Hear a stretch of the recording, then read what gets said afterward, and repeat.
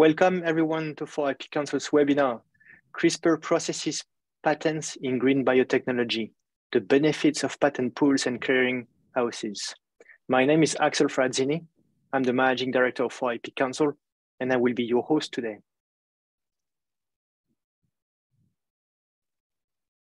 As you may know, 4IP Council is a not-for-profit research organization focused on the link between IP and innovation.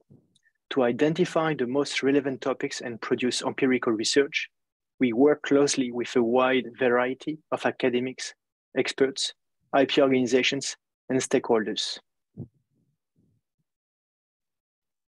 On our website, you can find a wide range of free materials, studies, guidelines, summaries of relevant papers, and recordings of our webinars, like this one today that we are recording. Moreover, we produce easy to digest content, especially tailored for non-IP experts, SMEs, and startups. This is free of charge too.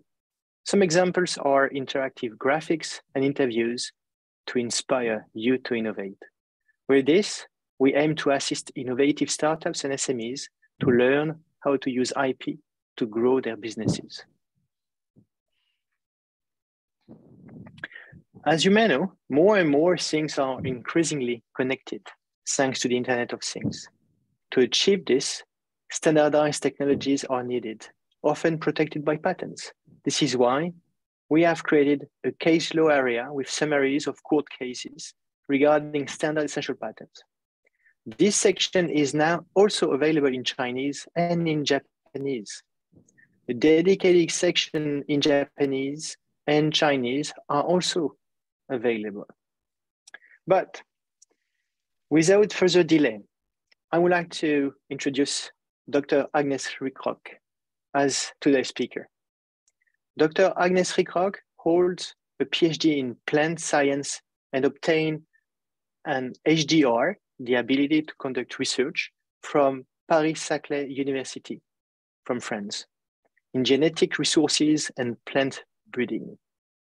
She's a senior lecturer at AgroParisTech in Paris and adjunct professor at the Pennsylvania State University College of Agricultural Sciences. She teaches biotechnology and bioethics since 2016.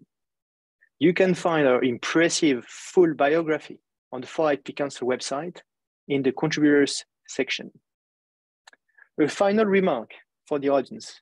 Please do not hesitate to use the Q&A tool to submit your live questions during the presentation. And we will take all the questions right after the presentation. So it means that you can raise your questions anytime and make sure that your questions are posted and we will address them. But Agnès, without further delay, the floor is all yours. Okay, thank you very much, Axel. So good afternoon, everybody. It's a pleasure to be with you to talk about CRISPR processes patents in green biotechnology.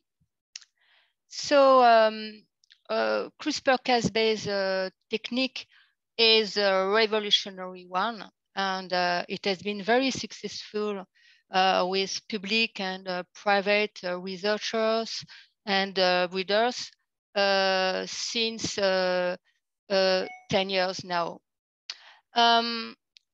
This tool is not very expensive, and it's precise mutagenesis using nuclease, and is quick to implement. So it means that a lot of people in the developed countries or in new developing countries can use it.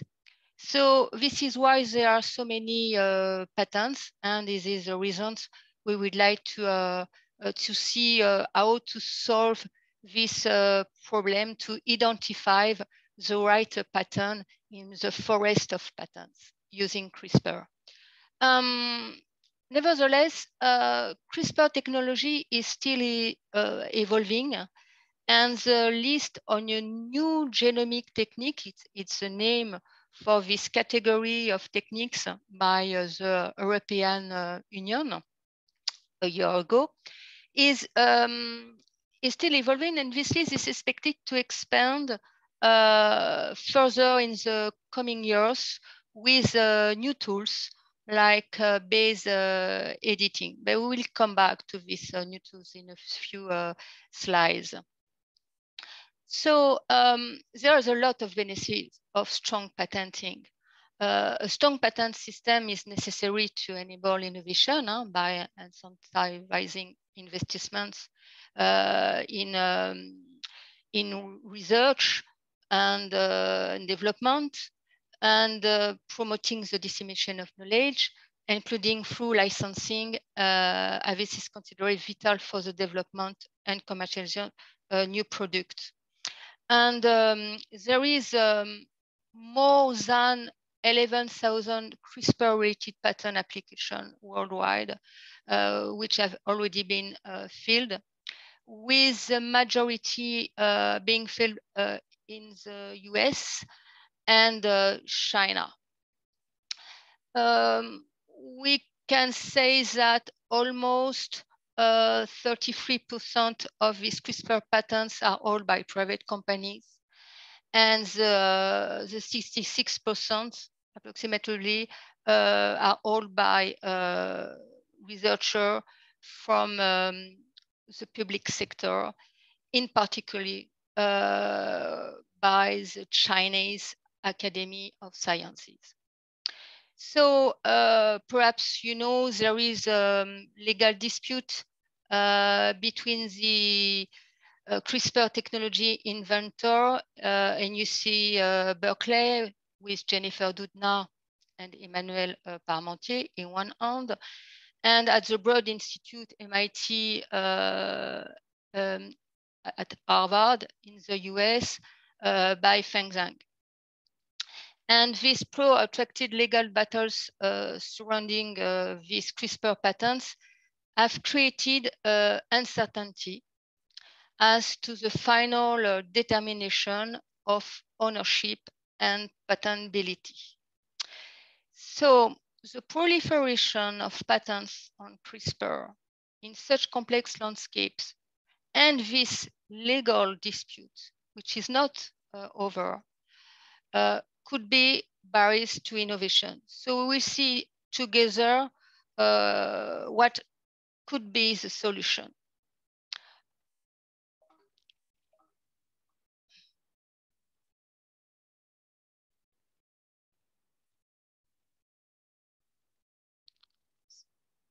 Okay.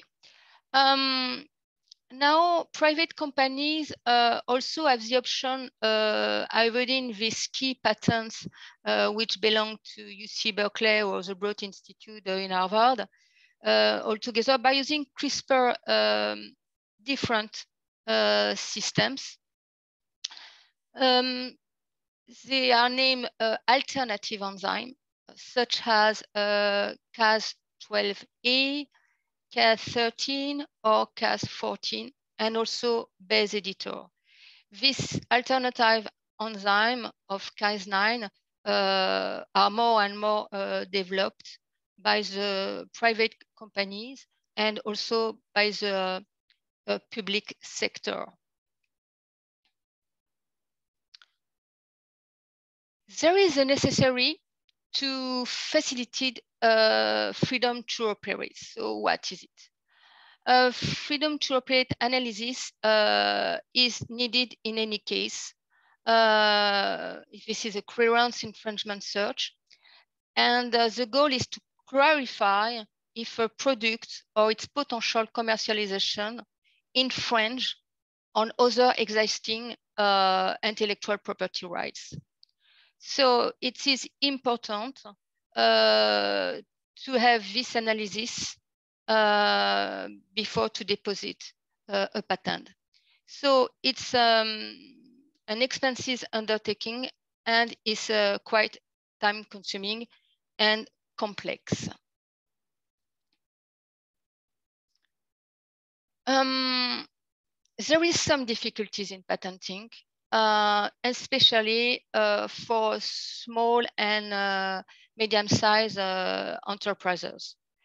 Some member states in the European Union and stakeholders have expressed concern in different studies which were released last year in September 2021 about patenting and accessing patented new genomic techniques. So the need for market exclusivity and the interest of patent holders are the two causes of high transaction costs. So the first cause is the high cost of research and development, the outcome of which the potential economic gains and the potential value of any downstream product is quite uncertain.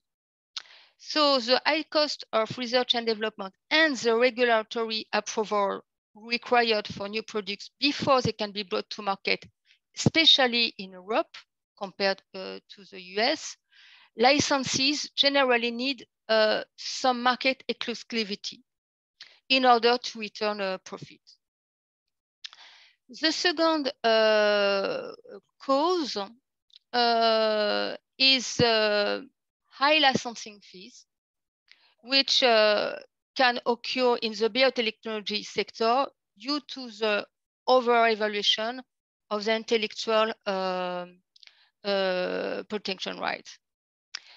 Key patent owners who overvalue the discovery force downstream licensees to pay more in licensing fees on a product or on a technique or on discovery.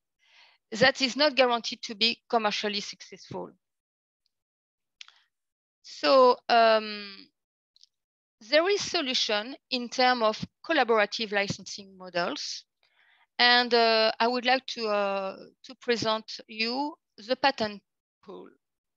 So with respect to intellectual property and patent protection, alternative models could overcome the difficulties caused by the complex patent landscape and the high cost to develop a patent.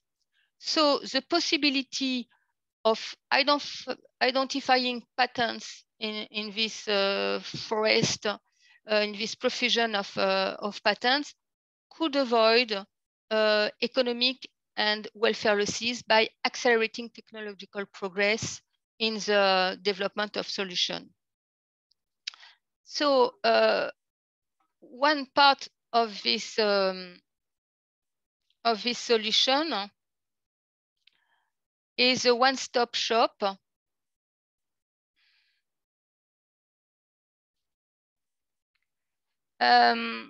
So a patent pool that leads to a one-stop licensing point or shop could allow for cross-licensing and facilitate the freedom to operate. So with a single licensing package, any potential licensee will have the ability to use the technology platform. So when access and use to a certain technology are underwritten by the existence of multiple patents, a patent pool is very useful because it could be a model to facilitate the access and reduce potential litigation risk. Litigation can be solved. We can mention that there is some patent pool. We cannot solve litigation. They don't worry about that, but some can do that. So it depends. For licenses, a community such a pool can reduce the number of negotiations, which is very time-consuming, when there is a patent profusion of patents, for which the identity of the holder will become difficult. Since the increase in patent litigation, licenses have begun to perform a freedom to operate analysis. And a pool, patent pool, can reduce this cost because it's directors, lawyers, but also scientists must perform this analysis to determine the key and the specific nature of the included patents. So a successful transaction conceived through a patent pool can reduce cost for all parties involved on a scale of hundreds of millions of dollars or euros. So it's a lot of money. So a part of the solution also in a patent pool is a non-exclusive licensing. So the package of the intellectual property rights is licensed on a non-exclusive basis, allowing licensees to benefit from affordability and freedom to operate, while providing a licensor with adequate royalties. Non-exclusive licensing schemes could allow many private companies and also public sector, of course, to enter the market, and which create a kind of commercial ecosystem that has strengthened innovation and the economy.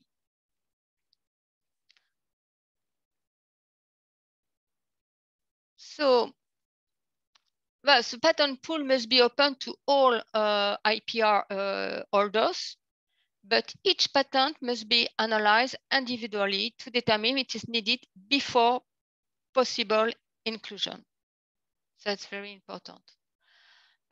So the patent pool administrator, so there is some example, such as MPEGLA. We would like to launch a platform dedicated to CRISPR. It was not already launched because of the legal dispute between UC Berkeley and the MIT Broad Institute and Harvard.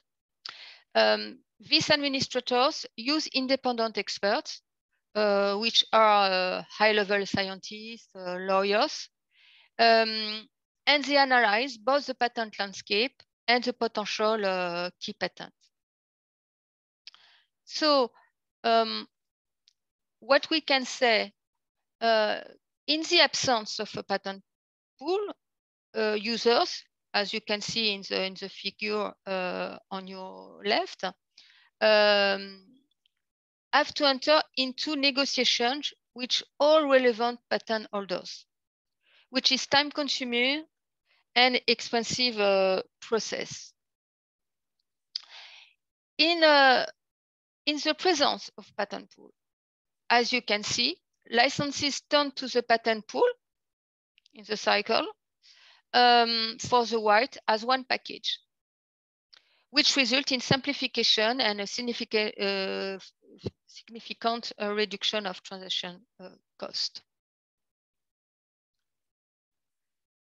So there is another solution in terms of collaborative licensing model very close to a patent pool.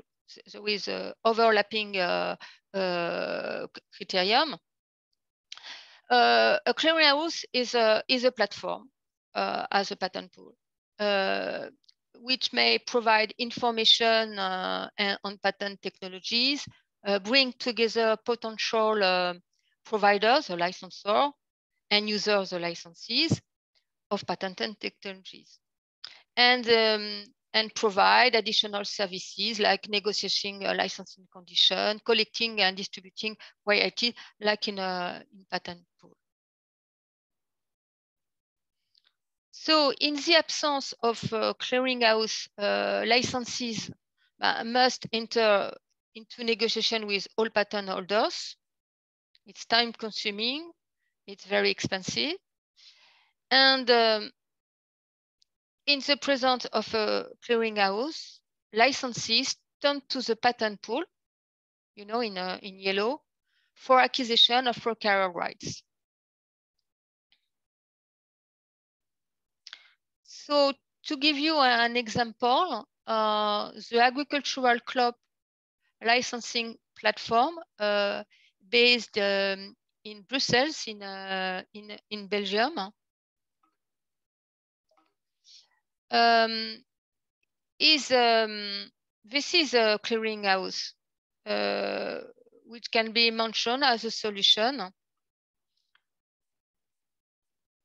Sorry, the slide is going too fast. I should go back.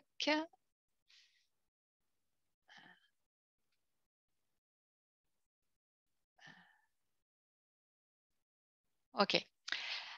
So this is a clearinghouse, ACLP, and can be mentioned as a solution for products produced by the CRISPR technology for the plant breeding in the agricultural sector in Europe. There are still 10 companies which are very interesting to launch this platform.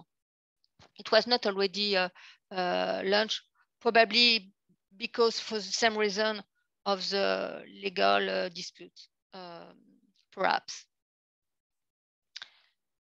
So we will see what are the conditions of success and acceptability by the society in large, by the stakeholders, and by the companies, and by the users also.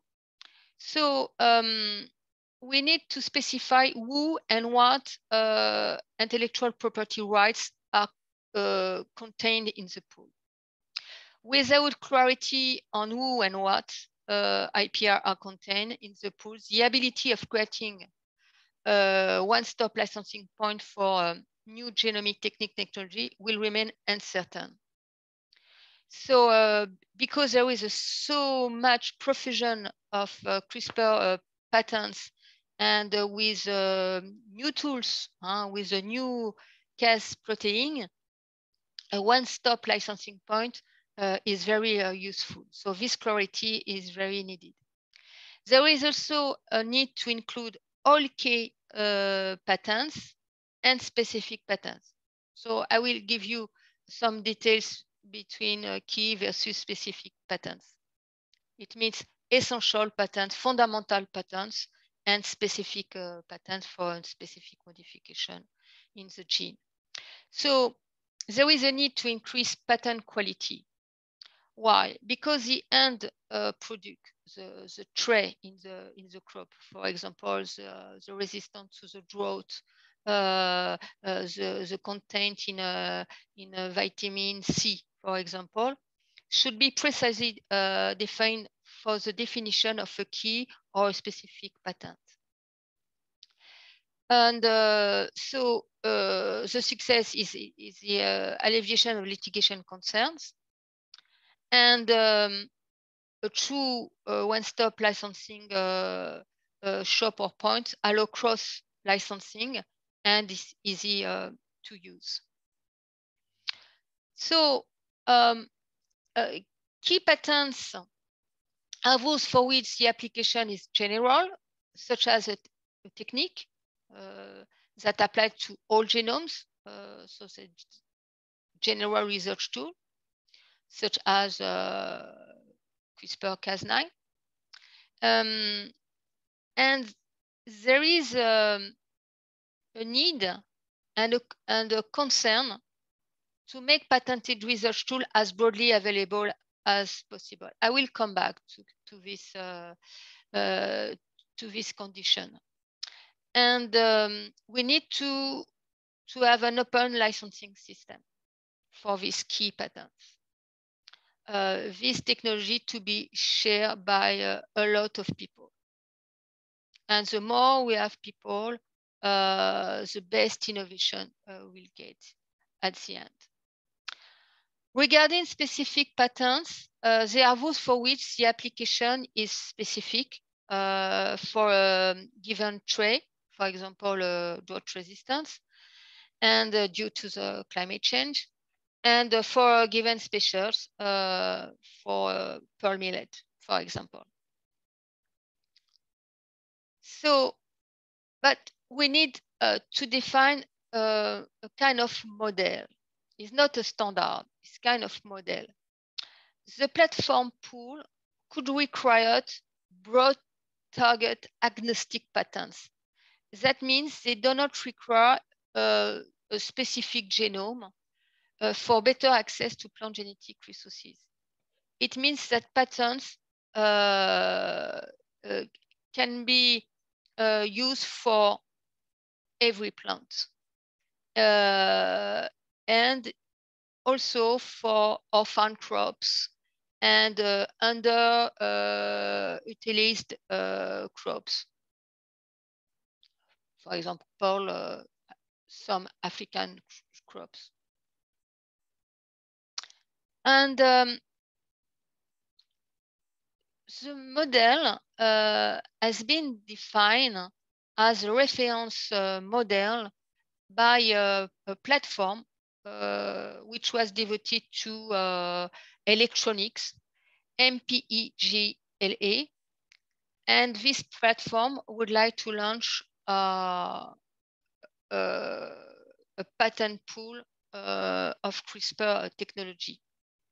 And because the platform could change due to advancements in technology with the different enzymes, or perhaps with base and base editors, the platform created the reference model so that the pool scope can be expanded or altered. So it's moving with the progress of research, of fundamental research. So the platform plans to include key and specific intellectual property rights. And based on the reference model, the CRISPR pool is built to contain only broad target agnostic patents.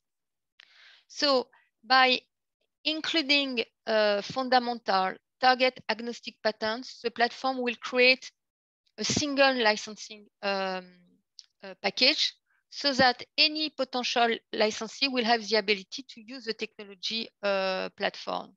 And then they can use their own specific patents.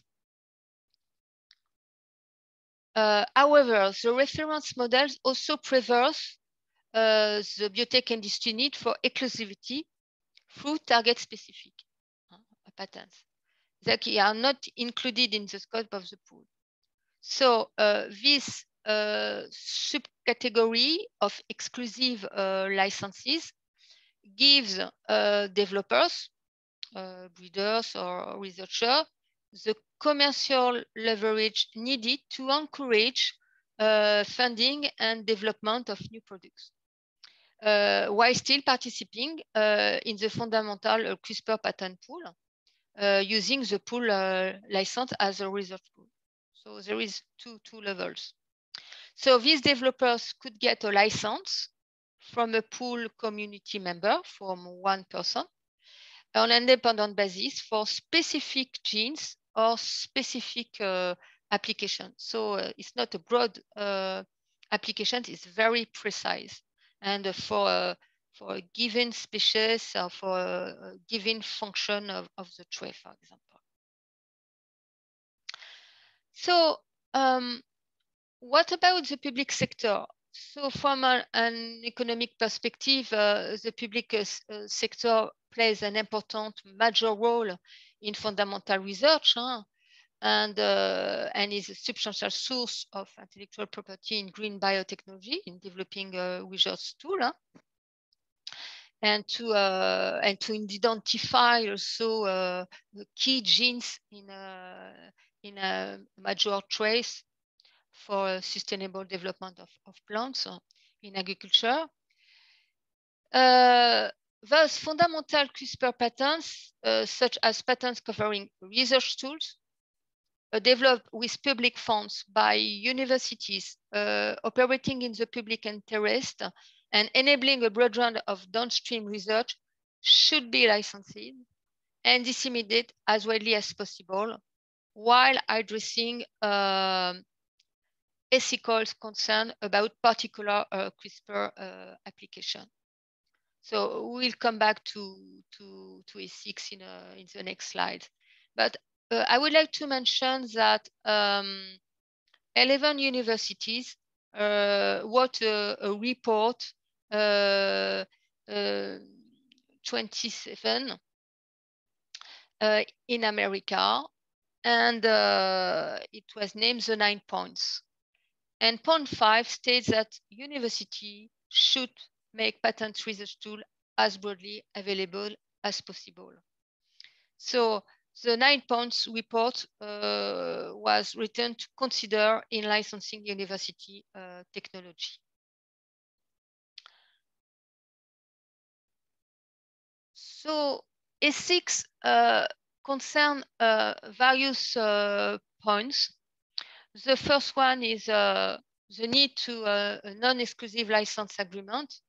In the biotech, the green biotech field, it has been shown that a non-exclusive licensing system allows many companies to enter the market, perhaps small and medium size companies, creating a commercial ecosystem that's very good for innovation and the economy. The second ethical point is the prohibition of patenting a native sequence. There is a prohibition to patent a random mutation, which has appeared by change in the genome. You can patent a mutation you have already created, but not a random one. The second ethical point after native sequence is the prohibition to patent any technique which allow germination restriction to avoid the so-called terminator system where seeds cannot germinate without a mixture of enzyme provided by the company which is selling the seeds. And the last prohibition is the prohibition of patents on tobacco for human use. So it's just example. The list can be, of course, be more long. So what about the number of deposants? Is it a minimum number? It's very difficult to say, to give a value, but is necessary to get the support from several important and all key players in plant breeding. A CRISPR patent pool depends on the willingness of a sufficient number of intellectual property owners to join the pool to ease licensing burdens and costs. Thus, a major company is needed. The platform will take off in a big way, successful way, when a major company announces that it will join the patent pool. In Europe, the European study, which was launched in April 2021, acknowledged the benefits of patents and licensing in promoting innovation and the development of new genomic techniques and their products. So the European community published a year ago, in September 2021, a roadmap to establish a new legal framework for plants obtained by these NGTs, target mutagenesis, cisgenesis, and for their food and feed products. So it is based on this study under Union law, particularly in the light of the European Court of Justice ruling in case C 528/16, which means that all techniques after 21 are classified as transgenesis, and all products made by these techniques, such as targeted mutagenesis, are classified as GMOs in Europe. It's not the same in other countries or in the US. So the aim is to enable innovation in the agri-food system while maintaining a high level of protection for human and animal health and welfare and the environment, to contribute to the European Green Deal and the Farm to Fork strategy, and together with biodiversity strategy and the United Nations Sustainable Development Goals for a more resilient and sustainable agri-food system. So Europe acknowledges the benefits of patents and licensing. So that's an important point. Private companies and agribusiness with small and medium-sized enterprise see also the benefits of a strong patent protection for this new genomic technique and products as a prerequisite for innovation to the high cost of research and development. So it should have a return for benefits. So in conclusion, when access and use to a certain technology such as CRISPR are endured by the existence of profusion of patents, a patent pool could be a useful model to facilitate access and reduce potential litigation risk. The package of IPRs, licenses on a non-exclusive basis, allowing licenses to benefit from affordability and freedom to operate, while providing a licensor with adequate royalties, which is not time-consuming. The platform should be a low complexity platform that lawyers and breeders, scientists are familiar and comfortable with. So I would like to thank you very much for your kind attention. Thank you very much, Agnès. So just as a reminder, because we received many questions, you will have access to the slides when the video will be made available tomorrow on the 4IP Council website. But let's start with a few basic questions that we have received. Yes. So first one is,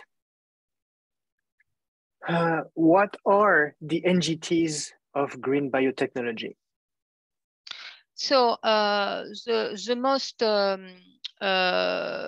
prominent set is based on CRISPR-Cas direct nuclease technology, which introduce a mutation or insertion or deletion or substitution in a target sequence, which control a trait.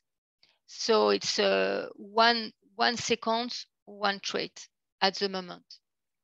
However, a few dozens of plants can be successfully transformed by this technology. So there is a need to improve the transformation of the plants. We have more than 370,000 higher plants worldwide, and a few dozen can be transformed. So there is a big effort to make this transformation. But this CRISPR-Cas and the TALEN and the zinc finger nuclease, which are also precise endonuclease, can make this mutation precisely in the gene. Okay, thank you. Have companies now also the option of avoiding these key patents? I think you talked about this, the key patents from UC Berkeley, the Broad Institute and Harvard, all together by using different CRISPR systems? Yes, I think so, because I present some new enzyme, alternative enzymes, which are well developed. They are also the system of base editing, so to transform a base to another one. And there is also the prime editing, which can make a great efficiency to make modification. So there is more and more developments of prime editing and base editing in strawberry, in tomato, in different crops. So this company have now the option of avoiding the Cas9 key patent. Yes. Okay, thank you for the clarification. What does the CRISPR global patent landscape look like today?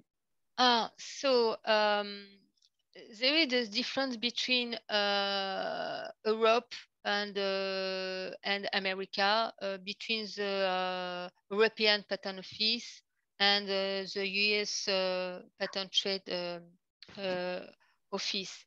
So in America, the USPTO, the Organization of Patent in America, has ruled in favor of the Broad Institute, the Fang Zhang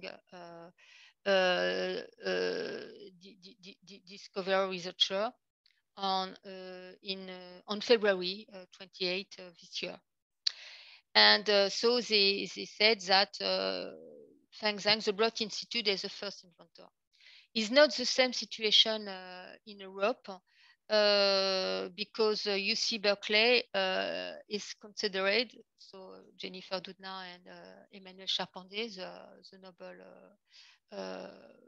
Prize, were considered, the UC Berkeley, as the first to inventor by the European Patent Office. So this is the complexity of the landscape, because there is also surrogate companies from these two main institutes, and there is a lot of Chinese researchers from the Academy of Sciences, and this Chinese researcher have a lot of patents. So when a Chinese researcher publish a paper, there is a patent deposit. So there is a kind of course between the US and the Chinese, and the Europe is in the third place, but far from the US and China. So this is the landscape at the moment.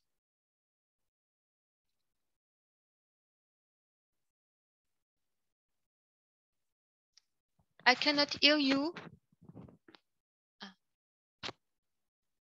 Sorry. So you used the word surrogate at one point, and the question is related to this. Why rethink the surrogate licensing model? Yes, because it you know, the surrogate licensing model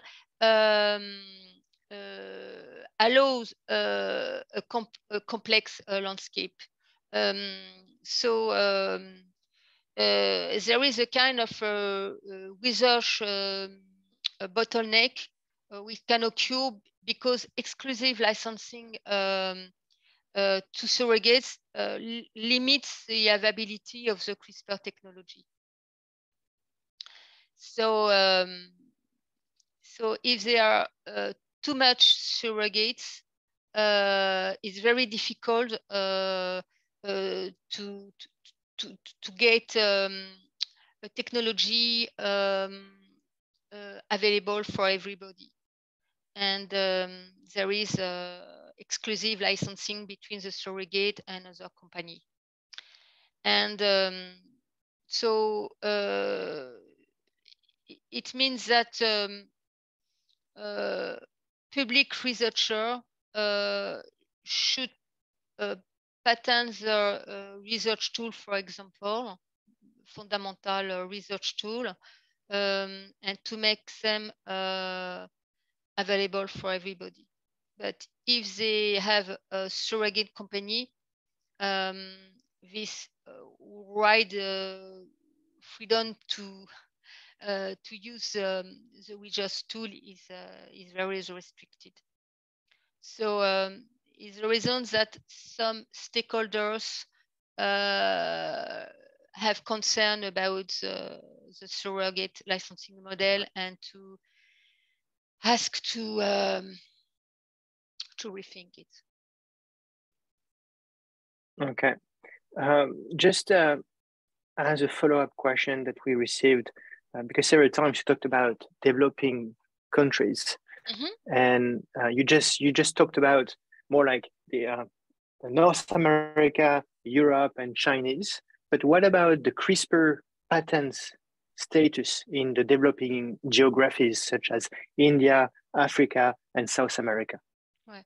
Alors, in Africa, there is some patents in Morocco and in South Africa, and made by a major company, but they would like to patent some traits for specific plants in this country, Morocco and South Africa.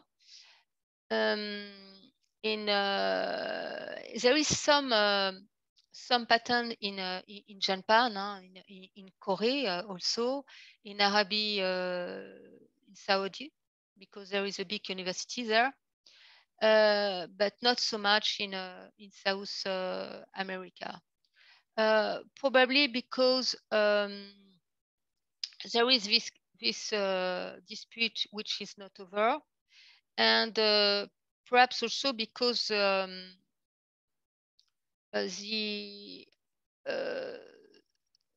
application using CRISPR-Cas9 needs more time, and perhaps is not a mature ecosystem for this country to patent. But I think it will come. Okay. There was also a question trying to follow up, because you mentioned the need to prohibit patents on native sequences. Oui. And then the question is, could you please expand on how this can be achieved in practice? Okay. Yeah, and it's an important point, because with, woman cancer, there is a company which patents some genes which provide cancer, breast cancer 1 and breast cancer 2 genes. And the Supreme Court of Justice in America said that we cannot patent a native sequence. You cannot patent a sequence because you can cut the DNA, a gene, and to say I cut and I see there is a link with a cancer or with the resistance to an insect for a plant. because it's you cannot patent the nature, you know. What you could patent, and it's the definition of a patent, is the creativity of the researcher. So if the researcher made a modification in a gene, which provide a new trait, a very improvement in whatever, it can be yield, it can be resistant to high temperature, there is a creativity. And we need to pay this creativity. So a native sequence, there is no creativity except to cut the DNA. Okay, I better understand now. Now, trying to go back to patent pools and licensing platform. So you explained the financial reasons to join a pool, but besides royalties, what are really the financial reasons to join a pool? To join a pool is to be sure that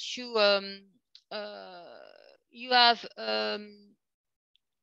you can obtain patents on a non-exclusive basis. So you could use every patent in the pool without paying royalty to each of others. So in in this kind of shop, you could choose the pattern you want, and you are sure that this patent was identified previously by a freedom to operate analysis. So you are sure that you can use this patent for further research. And you have the possibility to choose among a lot of patents.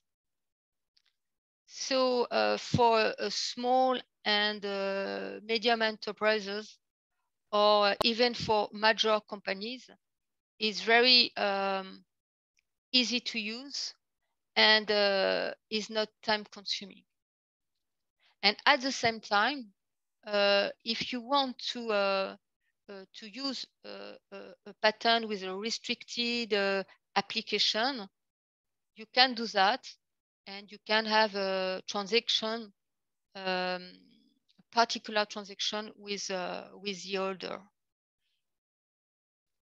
So because DNA is very long, with a lot of genes, and we think in the next decades a lot of hopefully a lot of genetic modification will emerge, and with the new techniques, it will be very difficult to be sure that your sequence you have modified was not done by another researcher, for example.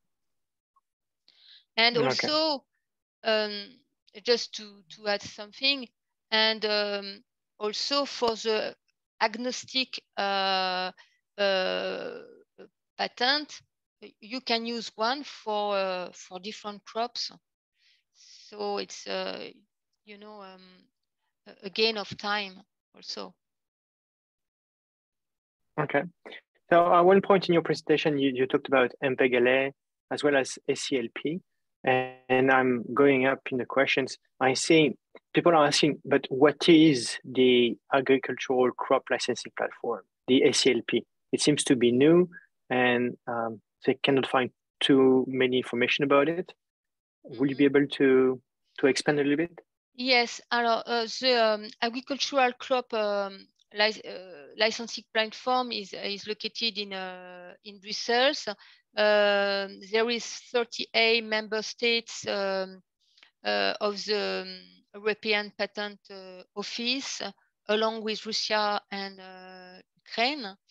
And and there are 10 European major company, plant breeding company, which are involved in the initiative.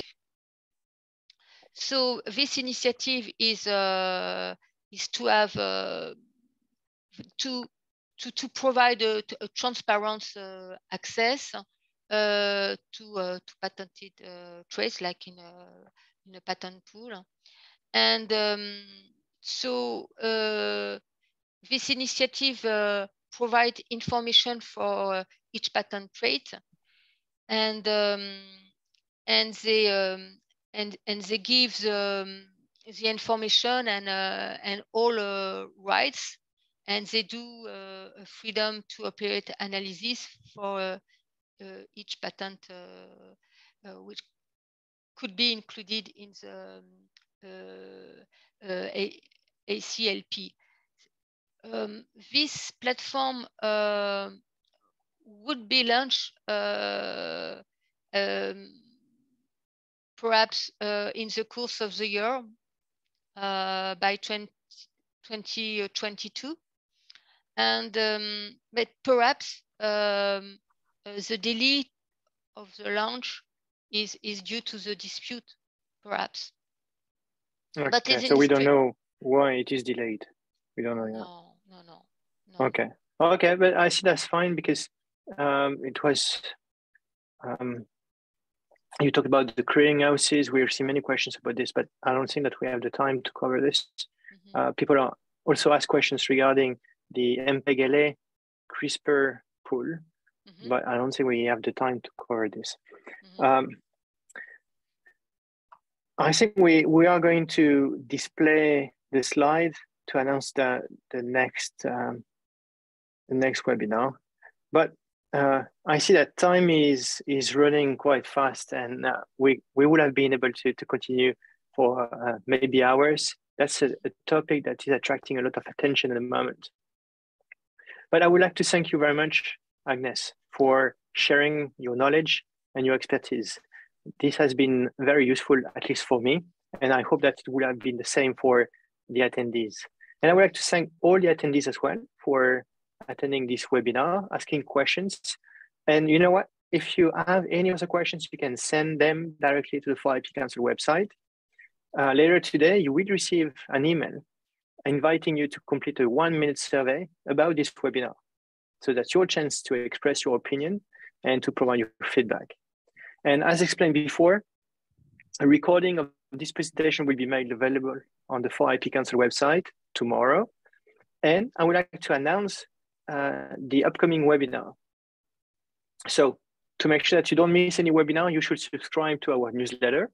And on the 19th of October, we are delivering a webinar with Miss Paola Dabico and Dr. Claudia Tapia, called IP or not IP during COVID times, compulsory licensing, IP waivers, and other initiatives. I suppose that should be a great webinar that's timely, and you can register directly using the link on your screen or the QR code. Meanwhile, I would like to thank you again, all of you, for attending, and now it's time to say goodbye. Okay, thank you very much. Thank you very much.